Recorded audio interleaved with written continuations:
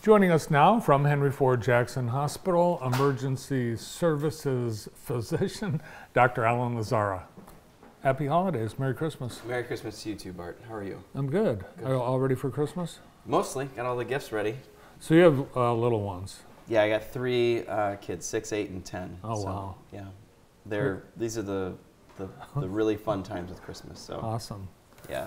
Well, we have, you know, with Christmas, there are some things that are unusual for the season that I know you guys see in the emergency department.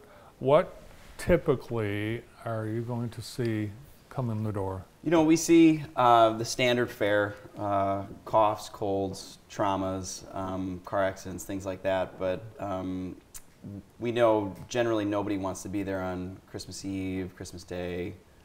So the suspicion that there's something more serious or sinister going on is always there. But one of the things that I think we see an uptick of, especially not necessarily related to Christmas, but more so the wintertime, is that we see a lot of slips and falls in our older patients. And so we see a lot of hip fractures or back injuries, head injuries. And so what I wanted to talk about today was kind of just like what happens when somebody comes in and they've fallen, and what we do, what we're suspicious about when it comes to somebody's hip injury. Not that that's the only thing that gets injured, but I thought that was an approachable topic. Yeah, so it's the ice and the snow. It's just, yeah. I mean, and everybody knows. I grew up in Chicago for 30 years, and we had the similar kind of weather when we were there, and you know, the black ice, and walking out of your car, and you don't even see it that it's there, and boom, somebody falls down. And when you're older, we all know that your bones can thin out, and the musculature is not as strong, the balance is not as good. And I think, you know, when I grew up, what I learned was, you know, cardiovascular health is so important. You have to run to stay in shape and live longer. But what I've noticed as an emergency medicine physician is the patients that seem to have the hardest time as they get older are ones that lose the ability to move and get up and go, get out of a chair. Kind of this idea that if you don't use it, you lose it. And so strength and mobility and flexibility become very important as we get older. So if you know anybody who's older, if you're, you know, concerned about your parents, like getting them into a yoga class, even, you know, video screen at home, or just strength exercises are extremely important because that can help prevent some of these falls that we see. Keep moving. Yeah, that's a big deal. So the hip, I'm familiar with the hip because I have a... you have two of them. I have them. Yeah, I have two. I have one real and one not. Oh, really? Yeah. Okay, that's good. So you brought a hip. Yeah, so this is the normal anatomy of the hip. This is part of the pelvis looking from the back side, and the hip's divided. It's a joint just like our shoulder joint. It's a ball and socket joint, and it's held together by the ball and cup, and then there's a labrum, which is kind of like a cuff around that ball and cup, and the anatomy is very similar to your shoulder. And the reason we can't do the kind of 360 movement with our hip is because we do a lot of sitting as we age. Babies have much more mobile hips than older patients, or you or I.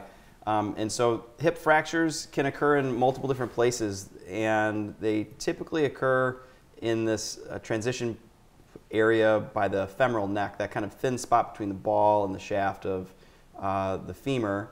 And we classify them differently, not terribly important for this show, but depending on where the fracture is, how displaced it is, depends on what kind of treatment is needed. If it's a slight fracture or only a stress fracture, then they may observe and wait, or they might put a nail in between the two bones to try and keep it together. Or with those fractures you saw there, that person would likely need a complete total hip repair or total hip arthroplasty. They're going to come in really severe pain? Typically, you know, so we're always trying to differentiate between, is this a hip fracture, or hip dislocation, or is it just a hip strain? So we start with an x-ray. People who have hip dislocations generally are not in a great deal of pain. People who have hip fractures are in a lot of pain pretty much when you move them. But if they're just sitting there, a lot of patients are like, I'm okay. But with any kind of slight movement in the bed, they're very painful. Mm-hmm. So we start with an x-ray. We start with pain medication, and you know, it's kind of like salt. You can always add more. So we start with sometimes some of the non-opioid medications. Sometimes we have to start with the opioid medications right away, and then we get them to X-ray to make sure they're comfortable during that process. If the hip X-ray is diagnostic right from the outset, then we're good. If the person has an X-ray that we're not really sure whether or not there's a hip fracture, then we'll try and walk the patient, which is very important because if the person's still having a ton of pain, then we progress to a CT scan or an MRI of the hip, because we don't want to send anybody home. You know, mobility is so important, especially with our patients. We try and take a whole view of the situation. Do you live alone? Can anybody help you? Do you have stairs, etc.? And we're very attuned to that, because we know that if we send you home and you can't go to the bathroom or walk or go to the store, what are you going to do? You know, so Yeah. So we're always aware of that, and then it's very helpful when family's there too. You know, that because they can advocate. That's something also too that I've learned that. And I want for my own family is if you have a family member there that can advocate for you, I think it's wonderful. Patients get, I think, better care all around because we can come together as like a group around that person. And so our goal at IEP, you know, we always try and address the family member in the room. Who'd you bring with you? Sometimes I say, thanks for bringing your wife, and they say, it's my daughter, and that's really awkward, but that's okay. I've learned my lesson enough times to not do that, but so anyway, yeah, it's good to have family there. All right, so let's prevent the falls in the first place. Sure, absolutely. So one of the things that, like we talked about before, we want to make sure that as we age, we continue our strength and mobility, but some small things that we can do now, you know, if you have older parents or grandparents, it's a good idea, you know, when people have new babies, they go down on the floor level, on the baby level, and they look around, or there are things the baby can put in their mouth, or there are electrical sockets that the baby can stick things in. It's the same thing with our older patients, not that they're babies, but we're just getting to their level, looking what would be something that might harm them. And so lamp cords and rugs that are not secured to the floor, you know, if you have steps that have no rails on them, your mom or dad has really old, bad footwear, or especially like ice outside the house, you want to make sure that that's taken care of. All those small things can really help prevent a bad fall. And we see people walking down their driveways, you know, they got, in this county, people tend to have longer driveways and they walk, and then there's ice down there and then they slip and fall. I've seen that every year like 5 times. Somebody slips on the way to the mailbox or the garbage cans or whatever. So, but yeah, those small things I think an ounce of prevention is worth a pound of cure, right? Senior-proof your house. For sure. You know, same for me. I'm only 41, but I don't want lamp cords in the middle of the night to jungle gym over. Yeah, and you're right. It's not that people older are more prone to fall. It's the hazards are greater and the damage is more severe because kids, they're made out of plastic. Sure, yes. Kids are very malleable and very resilient for sure. And you know, as we age, our bones get thinner. Our ability to recover and heal is also lower. So prevention becomes much more important as we get older. All right. Also, you have heart issues that you'll see during the holidays. Yeah, we do. And I think this is, I would say, emergency medicine is billed as this kind of fast-paced, you know, they call it lifestyle medicine. I would disagree with both of those in a lot of different ways, but we see a lot of chest, belly, and back pain all day long. That's like our forte. And so chest pain we all take very seriously because I think everybody's known or has somebody that is close to them that's had a heart issue or a heart attack, and see a lot of people in their 40s, 50s, 60s coming in and they're concerned that they're having a heart attack or having heart trouble, and I very much understand that. And so we have a very standardized way that we go about working up chest pain. So I brought some images of probably the first thing that somebody gets when they come into the ER is an EKG, which is an electrical tracing of the heart's activity, and it looks like squiggles. Sometimes we call them danger squiggles, but they're we can tell a lot based off of just this one piece of paper. I can tell this person's lying.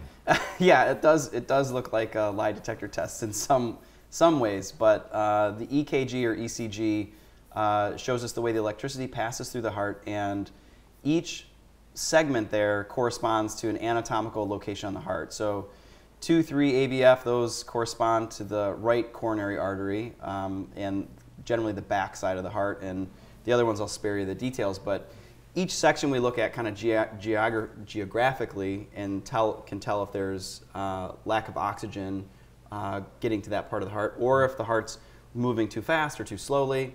And so there's another slide too. Now you can tell if someone had a heart attack like a half hour ago? Yeah, generally, so somebody will have changes on their EKG in the ST interval, ST segment, where the heart's repolarizing, so the electrical signal goes through, and then it resets, kind of like you're pushing a button, it resets on its own, and we'll see that electrical activity change. And so depending on that yellow spot, it will move up or down if somebody's having signs. Up if they've had death of heart cells, down if they're having lack of oxygen. Sometimes some of the bumps on the tracing will flip upside down, and we'll see those as early ischemic changes or lack of blood flow. So that is the most important test right from the outset. That and the history. You know, somebody says, I've been having exertional chest pain going up the stairs for the last day, and then now it's just not getting better. I'm sweaty, nauseous, I have pain in my face, my arm. So we take those complaints very seriously. Anybody who has chest pain gets an EKG pretty much as soon as they show up. So. And do people typically have pain where with the broken hip they can't stand it? Do they have the same kind of pain where you have to? It's a different kind of pain. You know, our organs feel pain much differently than our musculature and our bones or our skin. It's hard to locate. Sometimes people come in and they have like indigestion or nausea. We see in particular these atypical presentations in our older patients. Typically women, they don't have the standard pain of like, my chest is hurting and they're grabbing their chest and you know it's going through the back. I've been fatigued and I'm nauseous and I'm short of breath. Those are the most common complaints we see in our older female patients. Can you give yourself a heart attack from eating or drinking too much? Depends on what you're eating and drinking. If it's like cocaine, yeah. But if you're doing just standard eating and drinking, generally not. But like in a lifetime, yes. If you eat and drink too much and you're overweight, you're going to have coronary artery disease and high blood pressure and high cholesterol. But not just like, you know, gorging yourself on you know, Christmas turkey. So what's holiday heart? Holiday heart's another thing too. So part of the EKG, we look at the rate and rhythm. Holiday heart is also known as atrial fibrillation. It's when somebody comes in, they've generally consumed too much alcohol, or sometimes the electrical system just degrades over time as we age. There's a laundry list of causes of atrial fibrillation as long as my arm. Sometimes hyperthyroidism will cause it. But what it is, it's an irregular rhythm, meaning you had a marching band drummer from MSU or U of M marching your heart out, whatever your preference. But then, or Ohio State, I guess, I don't know, whatever your... Not too many Ohio State fans watching. Okay, good. So anyway, you went from a marching band drummer to a jazz drummer. And so the heart beats very irregularly, and people find this very disconcerting. You know, they're feeling like they're having palpitations, their heart's racing, they feel like it's all over the place, like it's people describe flip-flopping inside their chest. And so, you know, we see that a lot too around the holidays. And this is what it looks like. Again, they're lying. Yes, yeah. But so normally we see very regular intervals in the EKG, but this we see that it's kind of irregular. The spaces in between the peaks are not the same. And so this is typically treated with IV or oral medications, sometimes blood thinners, depending on somebody's other medical problems and how old they are. But it's easily treatable. And we used to, when I was a resident, we would admit all these patients to the hospital. And through our leadership and our department, we've come up with protocols to be able to get people home on the right medications, observe them in the department for a couple hours, get them on the right medicines, and then do a walking trial and say, hey, follow up with a cardiologist in a couple days. Here's a number. We have a clinic that's set up to absorb these patients, and it's much better for everybody.